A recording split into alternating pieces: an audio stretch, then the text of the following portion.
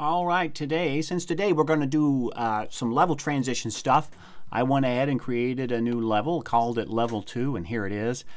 Also did a couple things, or I want to do a couple, or actually I did a couple of things, and then I'll show you a couple of things I want to do in the tile set. So I'm going to head in there. One of the things I did was I wanted to change the icon for the auto tile. So I came up here and clicked icon, and I selected this one. And all that does is just changes what shows up over here in the icons for whenever you're doing tiling. So let's go back, and I want to show you a couple of other things that I have done. And one of the things I've done is I've added a computer.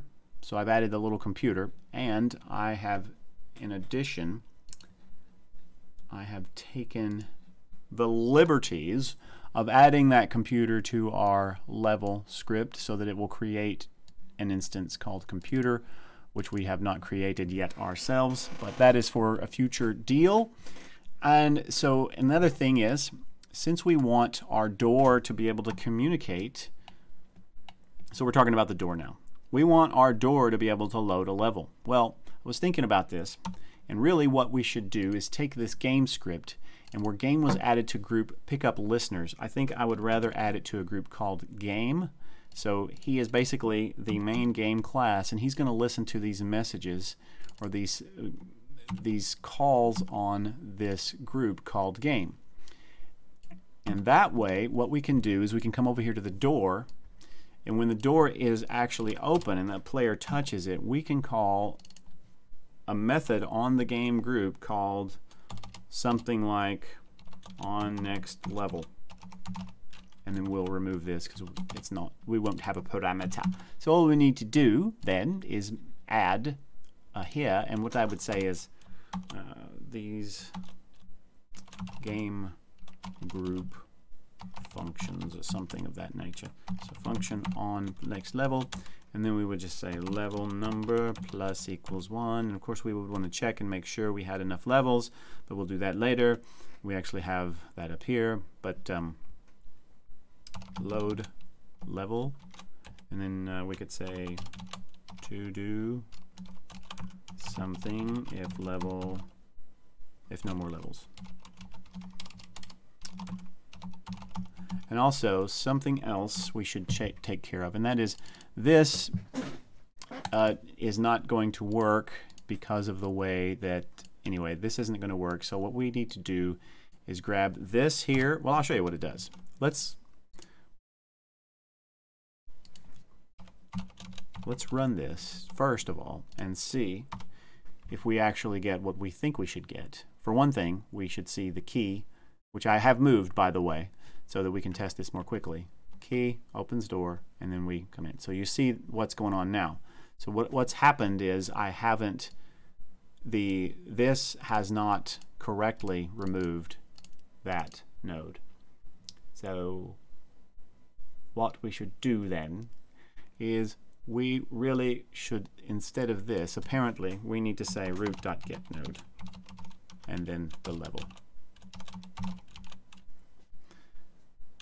And that will correctly load our scene such that we can head on through the door and to the next level. But if you notice, I press the button and you see he's still moving. So that is on a to-do list, which is to have some sort of screen that says ready, press some kind of jump or something to start.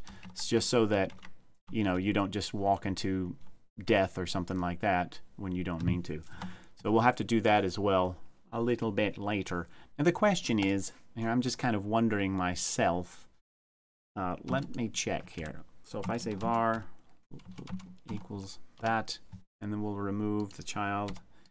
So do we need to do q free on that? I'm not completely sure if we do. Let's see what happens if we do that. I'm guessing probably. It didn't hurt anything anyway. I think I'm going to leave that in there, but this, I'm going to put it as this. It may have automatically done it, I'm not sure, but I just want to be safe. Managing memory correctly is one of the things that we should do. One of the things that also that I want to do is we want to say to do, we want a scene transition of some sort, and maybe some game juice. You know what I mean? Here. We're gonna have to juicify this thing up anyway. We're gonna do some juicification. We'll do that. We'll probably do that next time. But let's check out the game. So we do have a camera on the game scene, and that's probably what we'll look into, maybe shaking it or something like that. I don't know. I'm not sure how we're gonna, how we're gonna do that. I've thought of a couple of other things, which would be to, since we have the main scene the way that it is, we could, as soon as the player picks up the key, we could pause the game and have the key sort of magically, go from there to the door somehow. Maybe we could look at some of that kind of stuff and add some particle effects. And certainly I want to add some particle kind of stuff when he jumps and when he moves and when he lands and stuff like that. And we're also probably going to want to create some sort of landing. We have that landing state. And then also, if you notice over here, we have these ladders, but they don't currently work. We're going to work on that at some point as well. As a matter of fact, while we're here, we could go ahead and check the tile and figure out which one is that ladder. And we could stick that in because we will use that. That's number 7. So we'll just add 7 here to the deal. And we'll go ahead and pre-fill this in because it feels like the right thing to do. I like to do the right thing. Okay, and then we'll do see ladder right here. We'll do that. Real simple. And we could probably simplify this and not even have to do the match index and use some kind of dictionary or whatever. But for now, this is fine. We're kind of muddling through it as it is. So there you are. We can change scenes.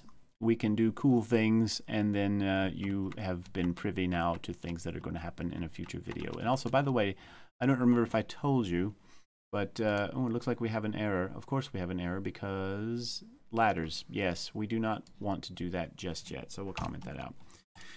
I also changed the color of our little main character to white, if you didn't already figure that out. Just because I felt like it would be a little more consistent with the style of the tile set. But of course you can do whatever you want.